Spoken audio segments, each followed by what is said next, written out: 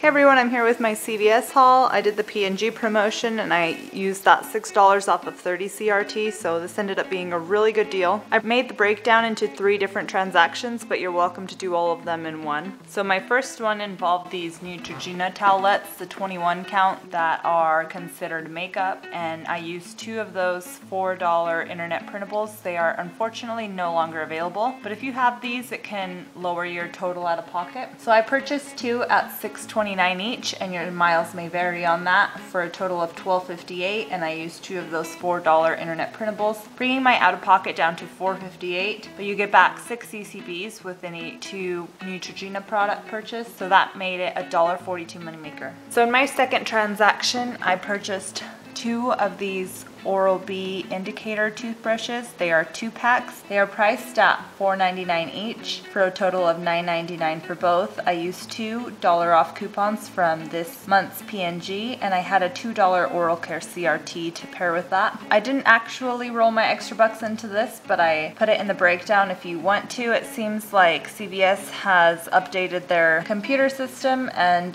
they no longer accept extra bucks that are worth more than the subtotal. So if you want to use the $6 extra buck to go towards this $5.99, you may have to get a filler item. So I did this with this 99-cent loaf of bread. If you do that, you pay $6.98, but you get back 6 extra bucks for buying 2 of those, so it's only 98 cents for all of that. So then I did the P&G deal, and I purchased 3 of the Pantene shampoo and conditioners, and I used that $5 off of 3 coupon. That came in my insert, but they are also available on coupons.com and on pngeveryday.com as well, and I'll link that below. And then everyone should be getting a $2 off of 3 Pantene CRT as well, so that lowers your out-of-pocket to $5 because they are priced at 3 for $12. So next I got 2 of these Tampax, and they are the 18 count. They are priced at $3.99 each for a total of $7.98, and I used 2 of the $2 coupons from P&G, bringing the out-of-pocket down to $3.98 for those. And then I got 1 puff for 99 cents, and I used a 50-cent P&G coupon, bringing that down to 49 cents.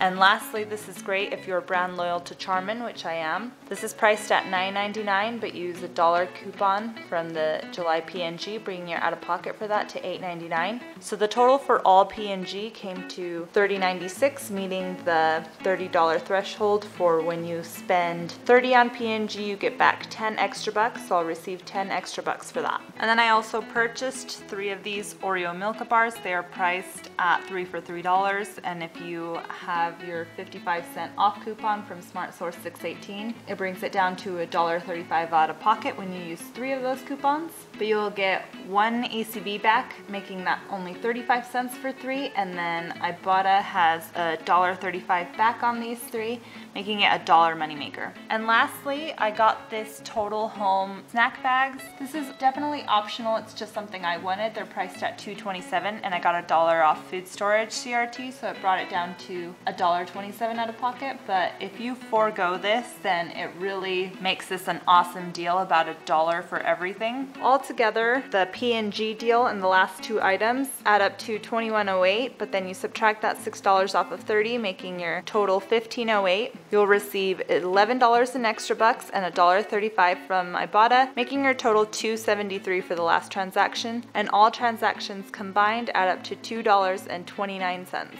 So I was really happy with that deal. I hope this helps you out, and let me know. Be sure to roll any extra bucks you have or any CRTs that match any of these products as well. Hope you like it. Thanks.